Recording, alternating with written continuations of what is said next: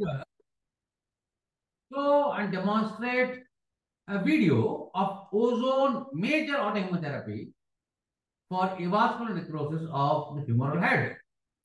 The Prakash formula includes Mukharjee regime, ozone MAHT, beta 6 blocks, and intra-articular ozone injections. Ozone major autohaemotherapy for post-COVID ficat stage 2 or 3 produces dramatic results, and the video demonstrates Bocci's original method of normobaric diffused MAHT. Though here it is demonstrated for a hip AVN, ozone MAHT has plethora of uses, lot of very, very important uses. We need a medical oxygen cylinder, a calibrated medical ozone machine capable of producing 70 microgram per ml of ozone, a flint-free borosilicate vaccutainer bottle with inbuilt filter, one ordinary saline set, any company's drip set can be used, one latex-free blood transfusion set, which has to be latex-free. We need a 2 cc syringe and heparin to inject in the bottle to prevent coagulation. Most important step is counseling the patient, explaining about the procedure, telling him what has to be done, what is offered, do a thorough examination, take a written consent, and even a video consent. The first step is inject 1 cc of heparin into the special Vacutainer bottle. Here you can see I have taken 1 cc of heparin and the same is being injected into the special bottle. The bottle has 3 distinct markings, one for heparin injection and air venting, one for injecting ozone, and one for injecting for transfusing the blood. A good vein is located and 18 gauge venflon is inserted, and it is checked that the blood flow is free. It is desirable to use a tourniquet to allow a free blood flow. This procedure is rather as simple or the same as collecting a donor blood for blood transfusion. We can see the blood flow has started out nicely. The normal saline set is now connected to the venflon and the flow valve is closed as the opposite end is inserted into the vacutainer bottle. The fill chamber usually compresses because of the vacuum in the bottle. The video will clearly show you how this happens. We have connected a normal saline set and we are now pushing it into a vacutainer bottle. And the moment it enters the vacutainer bottle, you can see that the fill chamber suddenly collapses. The instant we open the knob for blood will gush into the bottle. And we wait until 50 ml of blood is collected in the bottle. In our formula, it is 50 ml of blood mixed with 50 ml of ozone of 70 microgram per ml concentration. Once the venflon is correctly positioned, the blood rises up against the gravity and gradually starts filling the bottle. If the venflon is not correctly positioned or the top vent is open, some air bubbles might enter, but at this stage it is not relevant because only when we are retransfusing, we must ensure that there are no air bubbles.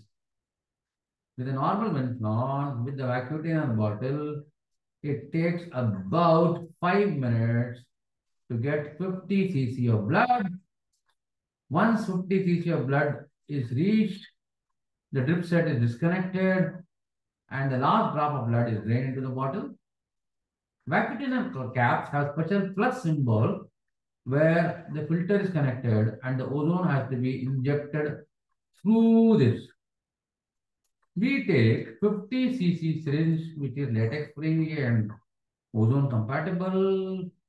We adjust the regulation to produce 50 cc of 70 microgram percent concentration of ozone. The patient is looking curiously at the ozone being drawn.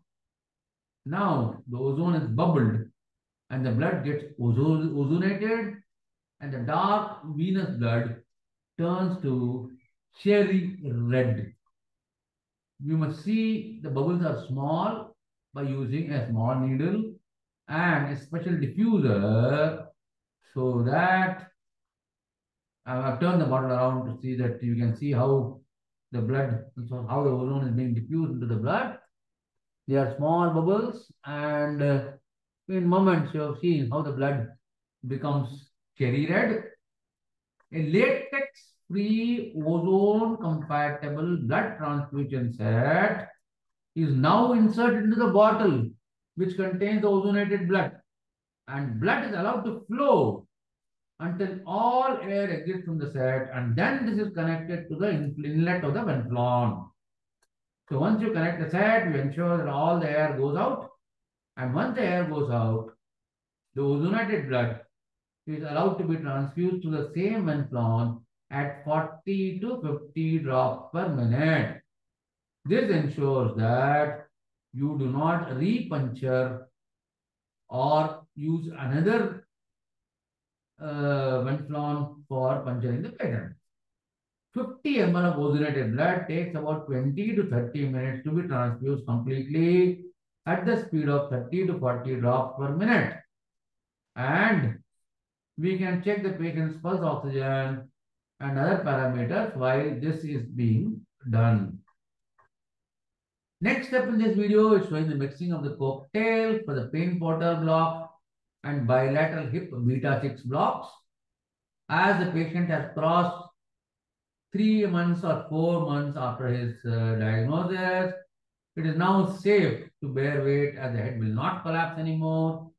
Beta 6 is an inguinal crease and it is about 2 centimeters lateral to the femoral neurovascular bundle. A 22 gauge needle is used to extract the drugs, but special long 24G needle is used to give beta 6 and also intra-articular ozone. So we first get into the beta 6 level with a 24G needle, and after injecting the portals, we push the needle into the joint. We must not remove the syringe but leave the needle inside too, so that multiple punctures into the hip joint is avoided and ozone enters a contained space where it can be absorbed by the articular cartilage. Here we can see that we are injecting about 5 ml of the cocktail, and then the needle is pushed in and then goes to the joint, left in the joint. Similarly, on the opposite side too, we are pushing it in, giving the cocktail, and then pushing the needle in the intra-articular area. As the cocktail contains anesthetic, the pushing into the joint may not cause any pain. And here we have given 5 cc into one hip and 5 cc into the other hip. So during MAST sessions, intra-articular ozone is also given to the hip joint with a belief that this ozone might be absorbed by the articular cartilage and help to revascularize the head, by which time the 20 to 30 minutes needed for the infusion would have been completed. Whatever little nagging pains the patient has at this stage will disappear after this therapy. Mukharjee regime is continued for 18 to 20 months. Major autohaemotherapy is repeated every 6 weeks for 4 to 5 sessions. This combination really has helped a lot of patients, and we need to ensure that we tell the patient the principles and philosophy of the treatment.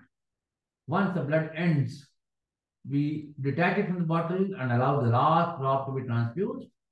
This method avoids surgery, expensive biologicals, and often delays hip replacement by many decades or rather indefinitely. We can once again see how we are doing it. While the blood is almost getting in, we have disconnected the wire. This is the patient immediately after a session of therapy who had come in limping. He had traveled a long distance from Gwalior to meet me in Chennai.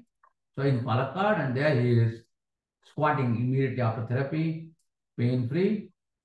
To learn more about the methodology or procure tested and certified machines, you can WhatsApp me at the above number.